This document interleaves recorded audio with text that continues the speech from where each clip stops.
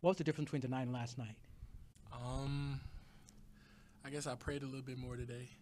Um, I watched the film from last game study where I'm supposed to be on the floor, and I just got to capitalize on the opportunity when the ball comes my way. After the game, Steph, went out of his way to get your attention. Just what was his message to you in that moment and when he was talking to you? Well, I had reached out to him during halftime. I had told him that his camp had took their invitation back from me because I had reclassed up and went to college early. And that was a cooler moment we shared together. But, his message was to, keep going. I'm young in this league, and there's a lot out there for me. Like, what is that on your pants? Kind of every different iteration of Spider-Man. It's my favorite superhero. A little childish thing, my bad. I mean, why do you love Spider-Man? Like, where does that come from? Stan Lee, he was like one of the great things about Spider-Man is anyone can wear the mask. So that's Vince, we saw you obviously guarding Steph tonight. As expected, he picked up a frustration foul pretty early in the game. Looks like just for you, how much do you relish that matchup, guarding their team's best player, getting under their skin, getting them to pick up, irritation, frustration fouls, stuff like that? It was great. Just seeing stars every night, being able to guard them, and them giving me some advice on the offensive end. Just being out there causing havoc the best I can.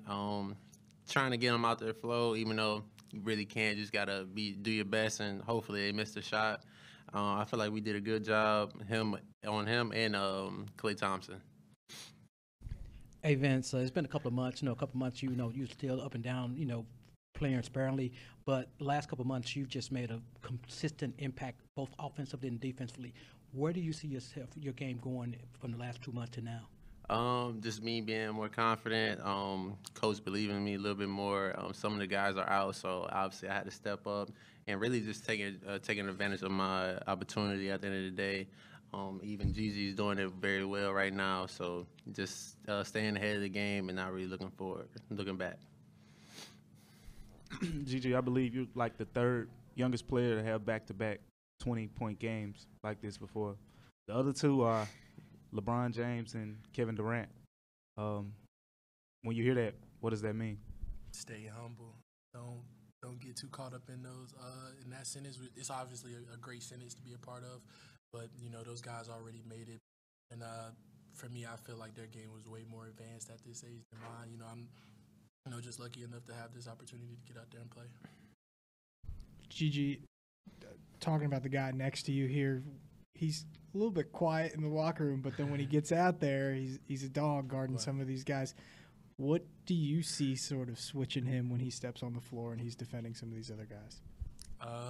My first time being around Vince, I told as much people in the locker room, I was like, he's a real dude. Like he quiet, stay to himself, but he's about his business.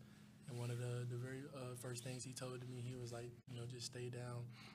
It's a business to everything, but your opportunity will come, but you just got to take it. Gigi, I imagine for a lot of players in your situation, maybe you come in and maybe a little bit tentative at first, just not wanting to step on toes, not wanting to be too aggressive with the ball. But it seems like obviously you've been empowered to show off your game and everything you could do offensively. Where does that come from? Just like Vince said, with multiple guys being out, I've had to step up as well. And, when you step up and play the amount of minutes that me and him both played, the ball is naturally going to find you on the court.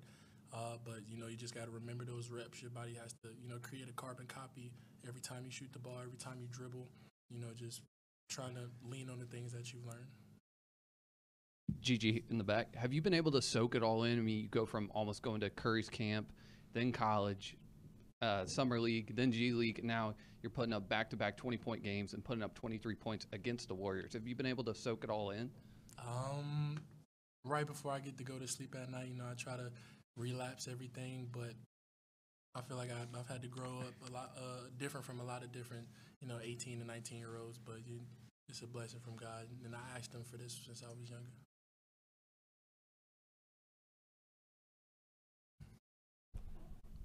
Just for both of y'all, just wondering, what does this feel like for you right now? You just mentioned, just taking all this in, but, You know, Vince, you know, for you, like we talked about, you went from, you know, the two-way deal to like being one of the more impactful players on the team now. And Gigi, I mean, it's kind of came out of nowhere for you, like for both of y'all. How are y'all embracing this opportunity? Just what does it mean? It means a lot. Just being able to go out there and make mistakes and knowing that we're gonna learn from the mistakes while in the game, not really having to look over our shoulders at the moment. Even though the guy's gonna come back and we'll just see how that's gonna work out then. But honestly, I feel like even with the last game, we was moving the ball a lot. Everybody got a lot of touches, and when people really can't guard us if we moving the ball, getting downhill, and tackling the rim. So I feel like both games we did it well on that job. And then honestly, the second half really helped us. This game, last game, we took steps back in the second half, which hurt us.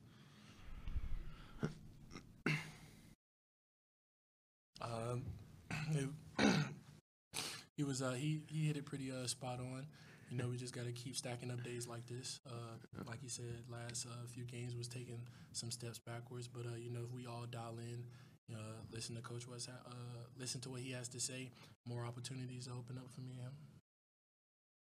Gigi, obviously you just got here, but Vince, you were here the last couple of weeks when the team was rolling, when Ja came back. Now, obviously, he goes down, Dez goes down, and a lot of people don't really expect much from the team. Does any of that fuel you? Put a chip on your shoulder? Any of that?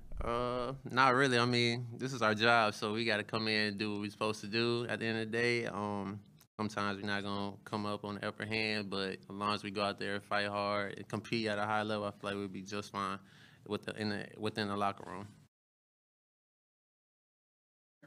Yes, sir. Appreciate y'all.